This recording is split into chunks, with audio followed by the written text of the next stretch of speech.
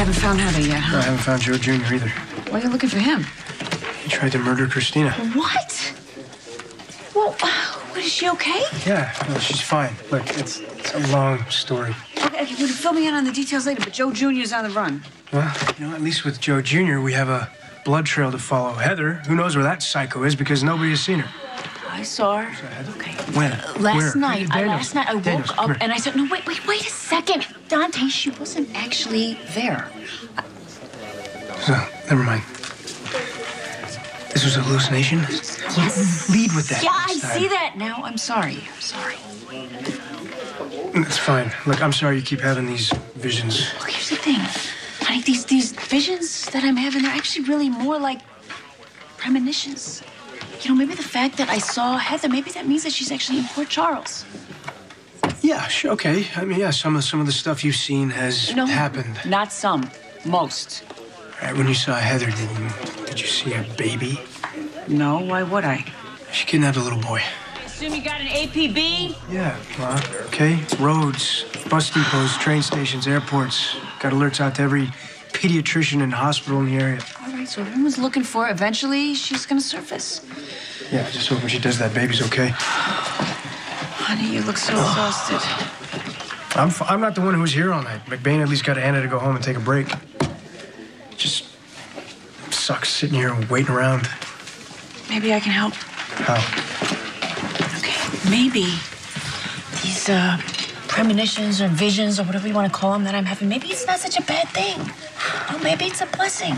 How do you figure? Okay, I know it's not like an exact science, but maybe I can use this whole psychic thing I got going on to figure out Heather's next move before she makes it.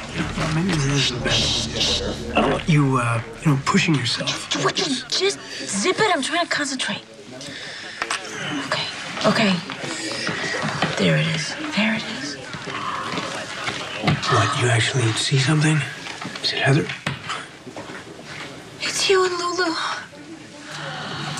You had a vision about me and Lulu? You're so adorable. Little teeny weeny little fingers. What the hell are you talking about? A baby. The one that Heather kidnapped? No, a baby with you and Lulu together.